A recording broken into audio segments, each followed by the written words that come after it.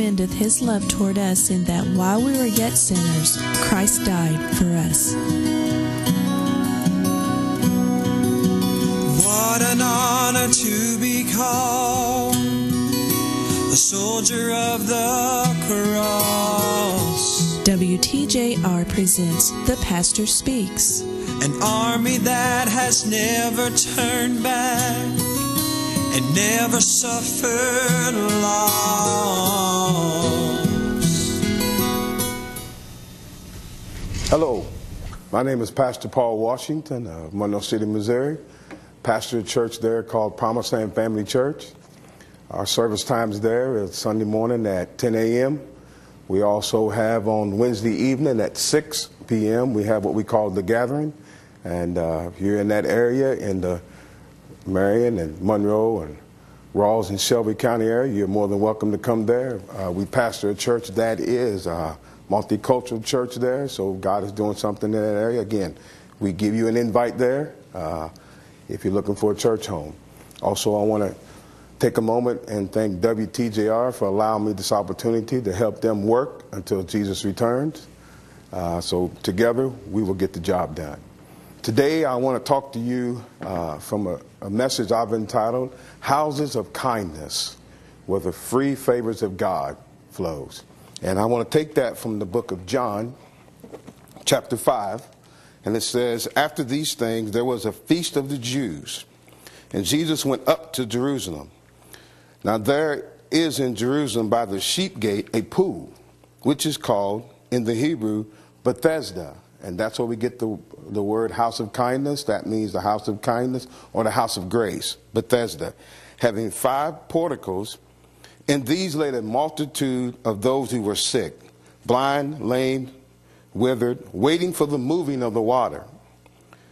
For an angel of the Lord went down at a certain season and into the pool and stirred up the water. Whoever then first, after the stirring of the water, stepped in was made well from whatever disease with which he was afflicted with. So there was a moving of God at this pool of Bethesda, this house of Bethesda. There was a moving of God at a certain time of year where the angels would come and stir the water, and whoever got in first got their miracle, got their healing from whatever disease that they had. So if we look at this, if you were the first person in, you got it. But if you weren't the first person in, then you missed your miracle. But hang on, something's going to happen here. And a certain man was there who had been 38 years in his sickness. Now think about 38 years this man laid by this pool. 38 years he watched the angel come and stir the water, and he watched people, we'll say at least 38 people. We don't know if it happened every year, if it happened every month, or if it happened once a month, but at least 38 times he watched the water move, and he watched somebody go in, sick, crippled, lame, halt, and when they come out, they were healed. And he watched this for 38 years. But this was a day something different was going to happen, because the atmosphere shifter, the life changer, was going to make his appearance there. And that life changer was Jesus. And when Jesus saw him lying there, he knew that he had already been a long time in that condition. Now, I don't know what condition you're in today. I don't know what you're facing. I don't know what you're dealing with. But Jesus does know about that condition. And he'd been there a long time, for 38 years. And when Jesus knew he had been there long in that condition, even though he missed the moving of the water, something was about to change for this guy. Okay? And the sick man, and he said to him, do you wish to get well? Now, that is a question that I want to speak to you today. Question I want to ask you today. Do you want to be well? It is something that you have to answer for you. It's a question that it goes to you. If Jesus said it to this man, he is saying it to you today. He is saying it to me today. Do you want to get well? You have to make a decision that when the atmosphere shifter, when the life changer comes on the scene, do you want to be well? Of whatever the condition you might be going through, whatever the situation that might be in your life, the word still goes forth today. Do you want to be well? Now, this man, after he heard this question, he says these words. The sick man answered him, Sir, I have no man to put me into the pool when the water is stirred up. but while I am coming, another steps down before me. Now, he begins to give Jesus an excuse, if you will. He begins to say that there's nobody there to put me in the water. But Jesus didn't ask him, did you have somebody there to put you in the water? Jesus asked him, do you want to be well? This is your time. This is your season. If it's something that you want, you can receive. If there's something in your life today that you need from Jesus, he is coming to you today to say, do you want to be well? Do you want to be whole? Now you stop and think, a kind of life this man had. For 38 years he had been in this condition. His life had to be limited. There's a lot of things that he couldn't do. There's a lot of places he couldn't go without somebody helping him go. But Jesus comes on the scene and said, do you want to be well? Do you want to be whole? And now you can have a different quality of life. You can have a different position in life because I'm here. I'm here now to bring you a miracle, bring you a healing, bring you what you need. So do you want to be well today? And the man begins to say, I don't have nobody to put me in. But Jesus comes back to the man, and Jesus said to him, arise, take up your pallet and walk. That's interesting to me that Jesus kind of went by everything he was saying, but he said, now get up, take up your pallet and walk. Why? Because Jesus did not want him in that condition, nor want him in that place anymore. Leave this place because he may have been comfortable there. It may have been some benefits or some payoff for him being at this place in that condition because maybe he got carried, maybe people took care of him, but Jesus is saying, now I want you to get up and I want you to walk. This is the same thing the Lord is saying to you today. Today, whatever has got you bound, whatever has got you down, you can receive your healing, you can receive your deliverance, and get up and have a quality of life that is better than the life that you have now. It's offered to you today. And immediately the man became well, took up his pallet, and began to walk. In John chapter 5, verse 1 through 9, I just read for you. Jesus says, get up, pick up your pallet, and go. Walk away from this condition. Walk away from this situation. Today, you have a word, and I'm bringing it to you, that you can rise, whatever condition you're in, whatever's stopping you from the quality of life that Jesus come to pay for, the quality of life that God sent Jesus here to die for. You can receive it. And what I like about it, also it talks about in the pool of Bethesda, it says the house of kindness where the free favors of God flow. Do you like free things? Sometimes I do. But when it comes from God, it's always free. And we're going to bear that out here in just a moment. But it says, do you want to be whole? Listen, we have already been qualified to receive from the Lord. In 1 Colossians chapter 1, verse 12, the word of God says to us this way, giving thanks to the Father who has qualified us to share in the inheritance of the saints in light. Giving thanks to God who has made us qualified. Listen, I come to let you know today that you are already pre-qualified to receive your healing. I'll come to let you know you are already qualified to receive. If you are maimed, if you are halt, if you are withered, if you are hindered in any way, Jesus has already qualified you because he honored the Father, and the Father through him has qualified you and me to receive what we need today, to receive the healing that we need, to receive the quality of life that we're looking for, to receive the deliverance that our life can be better and we can go forth because Jesus said, I've come that you may have life and that you may have it more abundantly. Hallelujah. I come that you may have it. And it's up to us whether we want to receive it or not. But it's offered to you as a gift. It's offered to you as a free gift from the Father, and that gift is Jesus Christ. That person that qualified us through his death, burial, and resurrection has made us qualified to receive the gift, the free gift, where the free favors of God flow. And this is a word that I'm speaking to the church and to you out there that may be looking, may be wondering, is there a place? Is there an out for me? Can I come out of this present situation that I'm in? I'm telling you, God is raising up and God is building houses of kindness in our time, in our dispensation of time, in the time in which we live in. I understand that there's a lot of things happening in the world. I understand that the situation that we see in the world is dark and dreary, but I'll come to let you know that there is a brightness. And that brightness is the person of Jesus Christ. And as an ambassador of him, I come to speak to you on this program and promote Jesus Christ, not a personality, but a person of grace. And his name is Jesus. He's the answer for your situation today. And listen, you have already been qualified. I'm coming to let you know you've already been qualified. You've been pre-qualified. It's like a lot of times we get things in the mail that says you are pre-qualified. That means you don't have to go through a qualification process. You've already qualified. All you have to do is sign your name on the dotted line and send it in. And we get a lot of credit cards and things like that come in the mail, says you're pre-qualified. That means somebody determined that you are qualified to receive something that they're offering. Well, I'm telling you today that you're already pre-qualified to receive from the Lord. There's nothing you have to do but receive. And we'll see that here after I go by. And the reason why we're able to do that is because of 1 Corinthians chapter 15. I want to read to you this because this is the gospel in which we stand in. So it's the gospel of Jesus Christ. It's the life of Jesus Christ. It's his death, burial, and resurrection that has qualified you to receive. That's what happened that day at the pool of Bethesda when Jesus was there and he said to the lame man that had been laying there for 38 years, man, do you want to be whole? Do you want to be whole?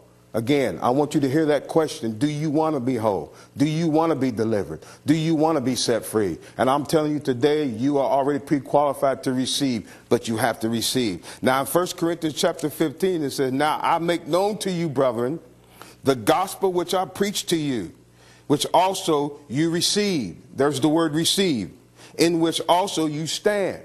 He says, I'm making known to you the gospel that you receive. I'm making known to you how you're standing here. It's because of the gospel of Jesus Christ. And he goes on to explain the gospel. And I believe that right now we're in a gospel revolution.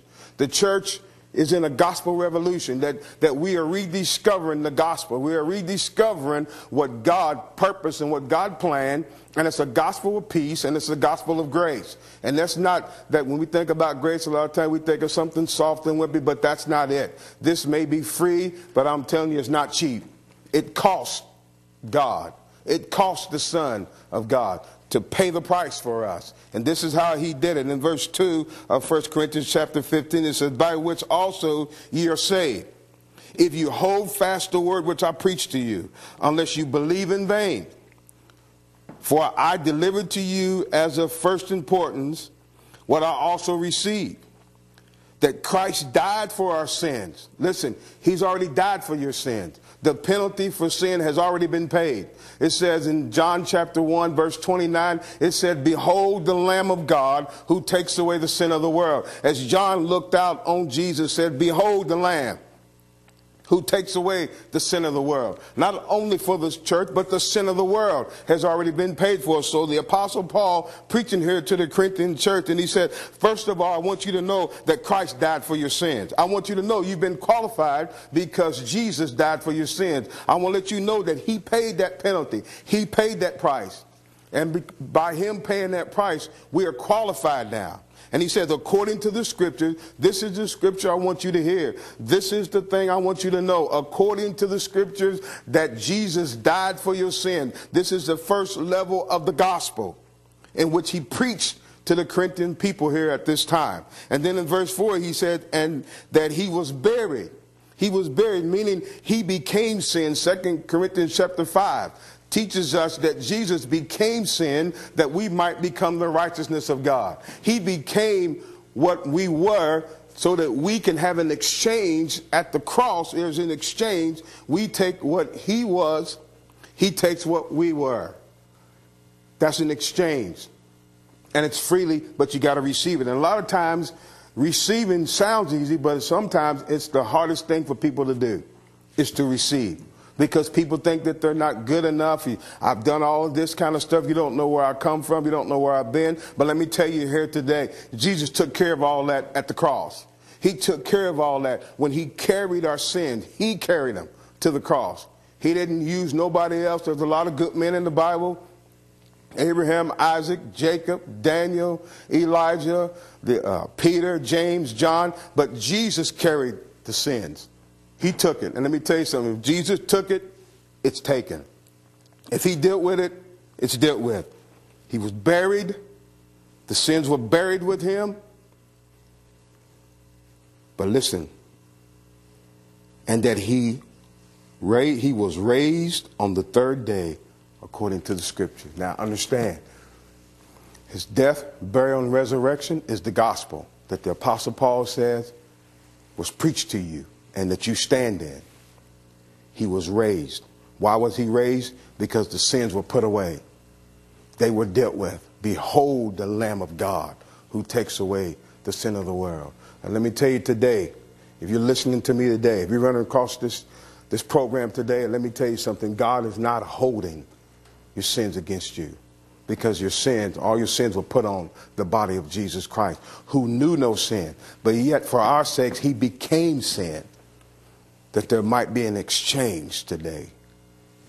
He took the sins, we take his righteousness. That's why you see when he's on the cross, when he says, my God, why hast thou forsaken me? That's the first time you see Jesus addressing the Father as my God, my God. Why? So I can address him now, my Father, my Father. And when I stand there after receiving the death, burial, and resurrection of Jesus' price that was paid for me, the Father sees me in the person of Jesus. Houses of kindness. This is the message that needs to go forth in this day. You've already been pre-qualified because of what Jesus has done through his death, burial, and resurrection life. In Romans chapter 5, verse 17 says these words. I want you to listen to these words.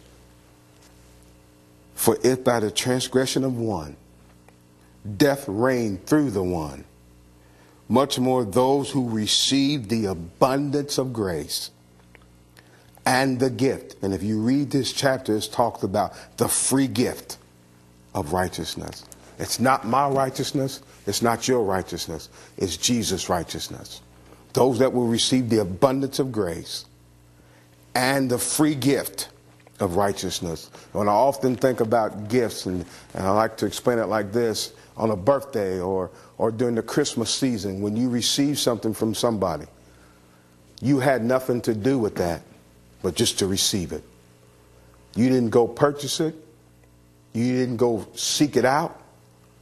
But somebody, because of how they cared for you or how they loved you, they wanted to see you smile.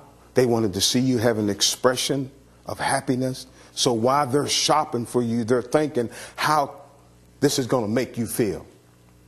When they're thinking about the sweater or the dress, or they're thinking about a coat, or they're thinking about a car, or they're thinking about whatever they're looking at and thinking about you, they're thinking about how it's going to make them feel to see you be happy. This is what God was thinking about you. This is what God was thinking about us. He was thinking that way about you. He was thinking that way because he was thinking how the expression was going to be on your face. And like a father, like a natural father in a toy store, going to a toy store to go buy something for his young son. And he's thinking about how this car or how this doll for the daughter, how it's going to make them feel. And because of the joy that is before him, because of the joy of seeing the smile on their face while he's shopping, and he's thinking, and he's got a warm feeling on the inside because he knows that's going to make my son or my daughter smile. And he's smiling while he's purchasing that. That's what I believe the Father saw when he sent his son, the joy that would be on our faces. And even Jesus said, for the joy that was set before him, he took upon himself death, form of a servant, and became obedient to death, even the death of the cross. Why? Because of the joy that was set before him. And that joy was to see his Father happy. That joy was to know that his Father would be happy. Why? Because there would be many sons and daughters brought to glory. One of the toughest things, again, to do is to receive, because people are dealing with either self-condemnation, people condemnation, or the enemy condemnation. But I'm telling you today, in Christ, there is therefore now no condemnation to them which are in Christ Jesus. Amen. Who walk with him. There is no more condemnation. But let me finish this out. For if by the transgression of one, death reigned, Moses, death reigned to all of us because of the transgression of the one, the man Moses. Much more those who receive the abundance of grace and the gift of righteousness will reign in life through the one, Jesus Christ. Through the one. One got us in, but one got us out. Now we are in Christ. Now we're in the new man. We have unhooked from the old man, from the natural man, Moses, but now we're hooked up to the spiritual man. And when we receive the gifts of the abundance of grace, and the word and grace means unmerited favor, freely given, houses of kindness, where the unmerited favor of God is freely given. And that'll work in any area of your life.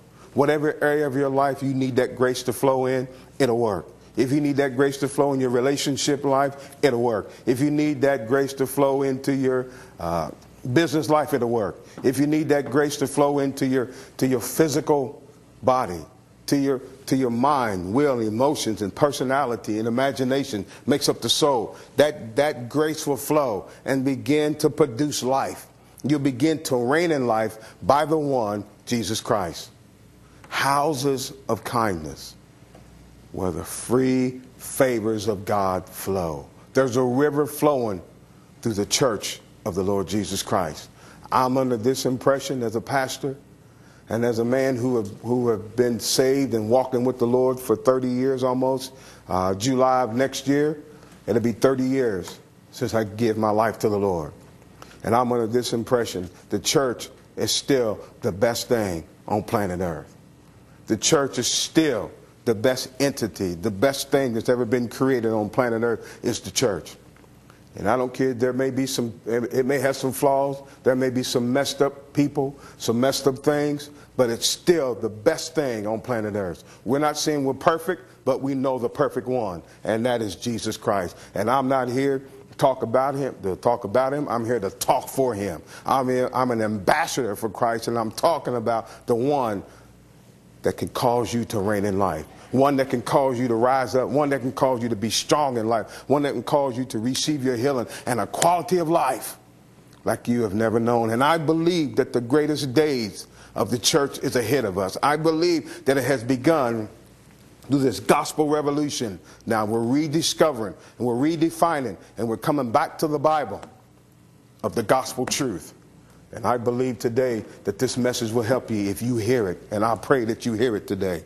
The last scripture I want to read for you is found in Matthew chapter 10. And church, body, I'm really talking to you right now. I'm talking to you believers. I'm talking to us that are believers. I'm talking to us that have accepted the Lord Jesus. I'm talking to us, those of us that have heard the gospel and received the gospel and received the abundance of grace and the free gift of righteousness.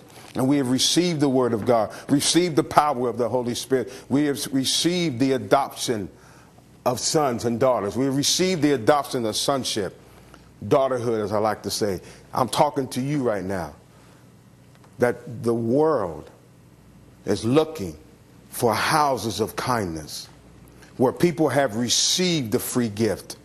Because Jesus speaks here in Matthew chapter 10, and he says these words to us in the 5th verse. These 12 Jesus sent out after instructing them. This is his 12 apostles, the 12 disciples here. Do not go in the way of the Gentiles, and do not enter any city of the Samaritans, but rather go to the lost sheep of the house of Israel. Church, there are lost sheep. Jesus said, other sheep I have, which are not of this fold. But I must bring them, that there be one fold and one shepherd. People in Jesus' mind were in two categories. Sheep in the house that have a shepherd, and sheep that are without the house without a shepherd.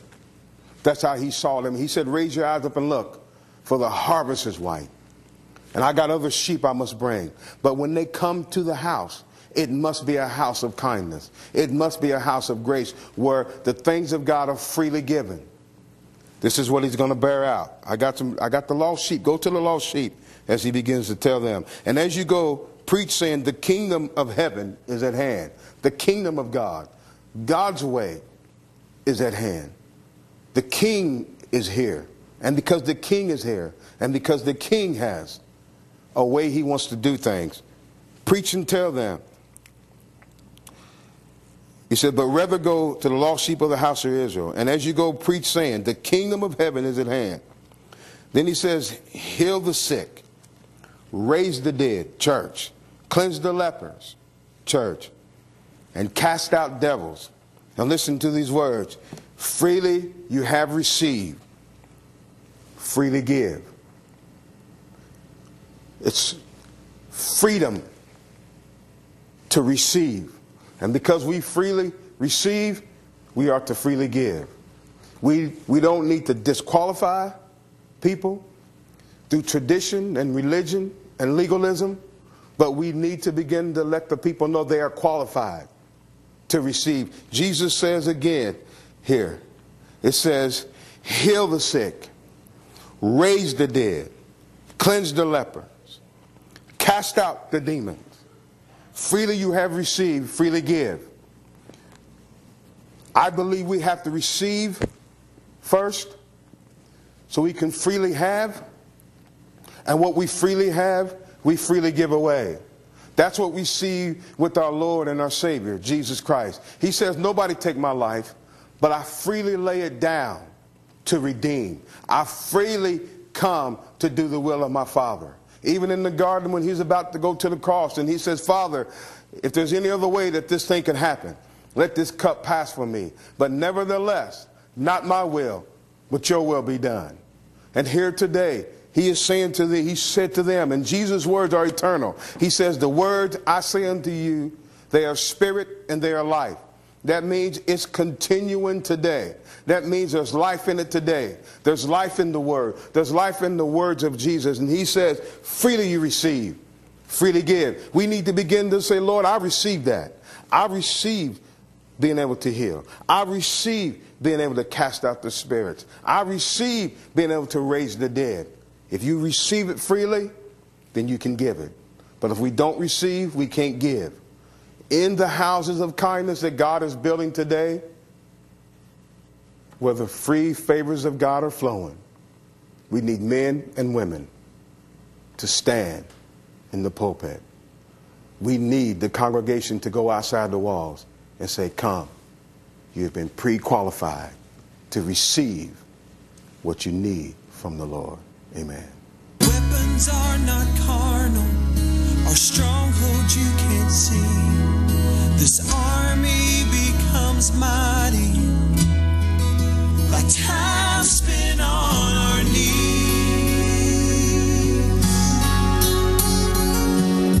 I'm not ashamed for you to see this soldier on his knees. You might even see a tear or hear a humble plea.